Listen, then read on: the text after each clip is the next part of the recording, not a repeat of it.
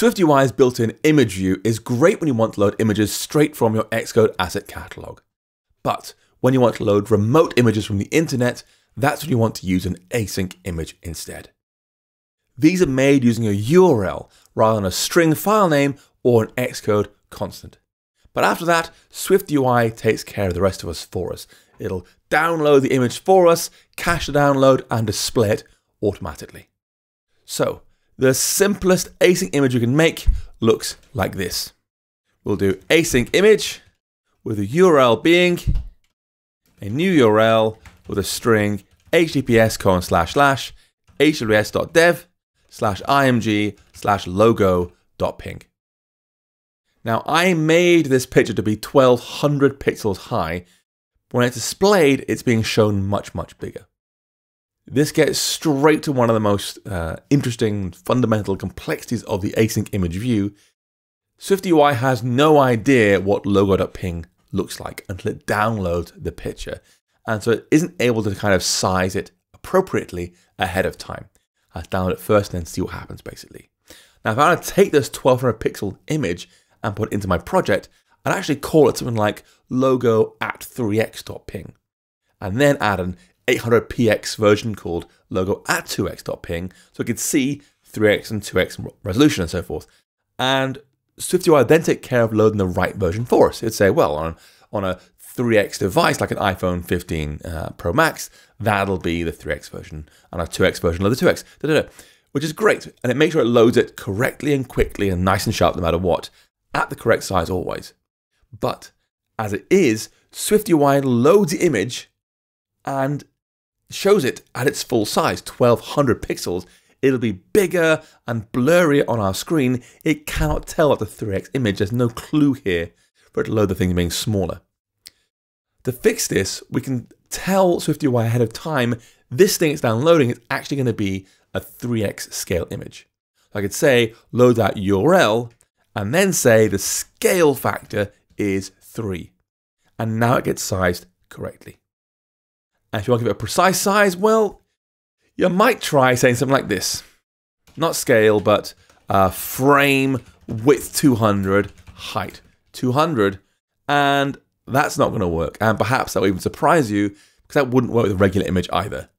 So you might say, okay, I'll just make it resizable, then give it a frame, like so. But that's not going to work either. And in fact, it doesn't even compile anymore. The modifiers we're applying here, resizable and frame, aren't applied directly to the image SwiftUI downloads. Because they can't. Again, SwiftUI can't know how to apply them until it's actually fetched the image data from the internet. Instead, we're applying these modifiers right now to a wrapper around the image that gets downloaded, which is the async image view. That will ultimately contain our finished image when it downloads a thing, but it'll also contain a placeholder view that's used while the image is being downloaded. And you can actually see it just briefly when it runs. It's really, really fast in the preview. It's a little grey square, kind of comes and goes. See it really fast on my screen, just there in the middle. That's the placeholder appearing. To adjust our actual image, we've got to use a more advanced version of this async image view that passes us the final image once it's ready. The actual image internal view here, which we then customize as needed. As a bonus, this gives us a second closure to customize the placeholder as needed. For example, we could say, make our finished image be resizable and scale to fit, and then use color.red as a placeholder. So it's more obvious you can see when you're learning this thing. So I'll say, go ahead and do the same URL.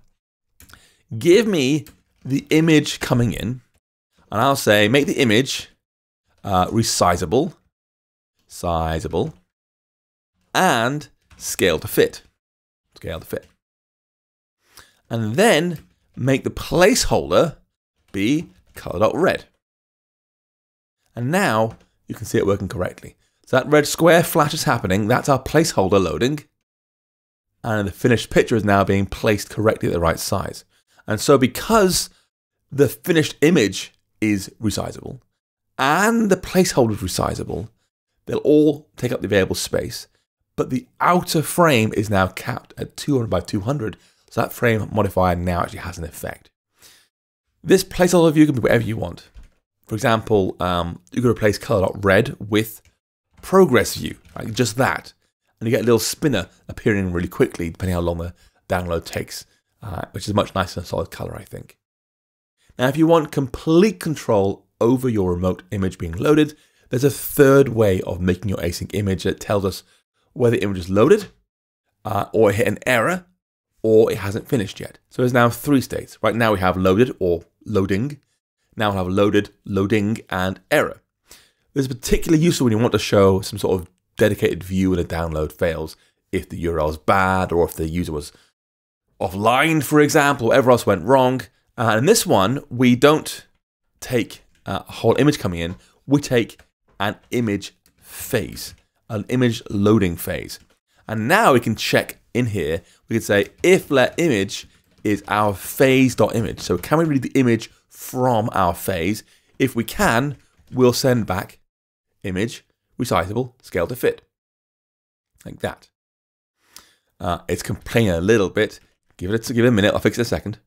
Else if phase.error is not nil, then we'll say, let's do text. There was an error loading the image. Otherwise, we're loading, we'll do a progress view. And then I'll remove this extra tray enclosure and just use that. And now the code's correct. So now we're having 2 closures. There's one, give me the phase. If we have an image, go ahead and show it. If we have an error, show an error message. Otherwise, show our loading view there. So it's all 3 states we managed in a single async view, and they're all being told to fit into that 200 by 200 box.